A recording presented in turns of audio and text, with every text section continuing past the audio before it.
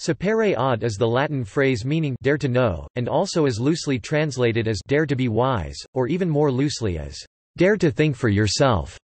Originally used in the first book of letters 20 BCE, by the Roman poet Horace, the phrase sapere aude became associated with the Age of Enlightenment, during the 17th and 18th centuries, after Immanuel Kant used it in the essay, Answering the Question, What is Enlightenment? 1784.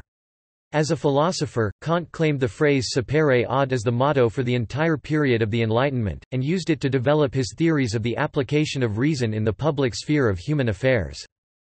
In the 20th century, in the essay What is Enlightenment? 1984, Michel Foucault took up Kant's formulation of dare to know in an attempt to find a place for the individual man and woman in post-structuralist philosophy, and so come to terms with the problematic legacy of the Enlightenment. Moreover, in the essay The Baroque Episteme, The Word and the Thing 2013, Jean-Claude Vuillemin proposed that the Latin phrase sapere aude be the motto of the Baroque Episteme. The phrase is widely used as a motto, especially by educational institutions.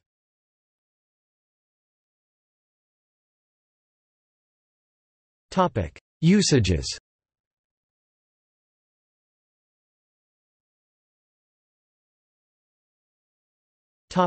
First century. Horace. The original use of the phrase sapere aude appears in the first book of letters 20 BCE, by the Roman poet Horace, in the second letter, addressed to Lollius, in line 40, the passage is, Dimidium facti, qui coepit, habet, sapere aude, incipi. He who has begun is half done, dare to know, begin. The phrase is the moral to a story in which a fool waits for a stream to cease flowing, before attempting to cross it. In saying, he who begins is half done, dare to know, begin.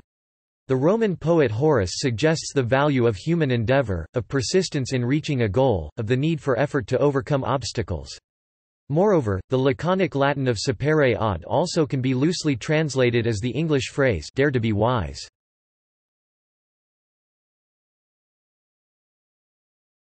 Topic: 16th century. Philip Melanchthon in his inaugural address as professor of Greek in Wittenberg on August 29, 1518, Philip Melanchthon quoted Horace's letter.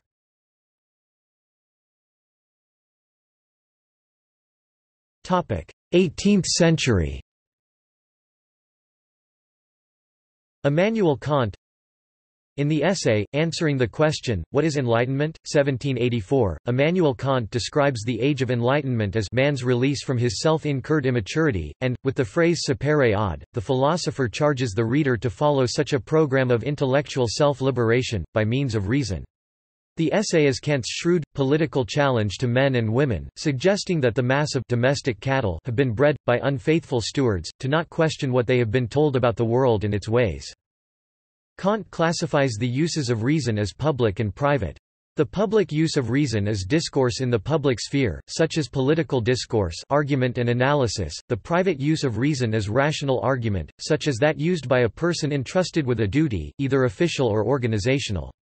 Skillfully praising King Frederick II of Prussia R. 1740–86 for his intellectual receptiveness to the political, social, and cultural ideas of the Enlightenment, the philosopher Kant proposes that an enlightened prince is one who instructs his subjects to argue as much as you will, and about what you will, only obey. It is the courage of the individual man to abide the advice sapere aude that will break the shackles of despotism, and reveal, through public discourse, for the benefit of the mass population and of the state, better methods of governance, and of legitimate complaint.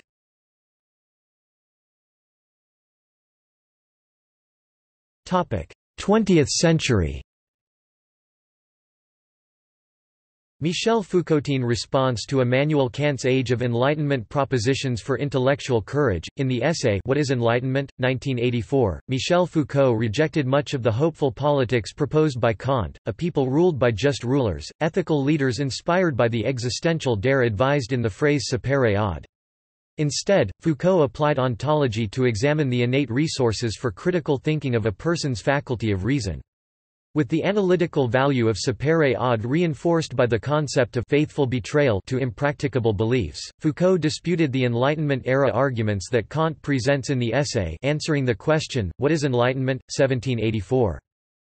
Like his 18th-century predecessor, Foucault also based his philosophic interpretation of sapere aude upon a definite practice of critical thinking that is an attitude, an ethos, a philosophical life in which is found the critique of what we are. Such an enlightened, intellectual attitude applies reason to experience, and so affects an historical criticism of the limits that are imposed on us.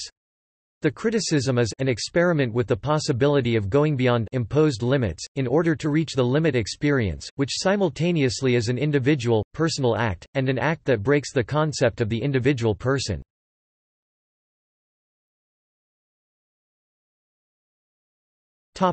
See also: Epistularum Liber Primus, Horace's work containing the original phrase. University of Otago, New Zealand, the phrase serves as its motto. The Students' Association replies in kind with its motto, Audiamus, we dare.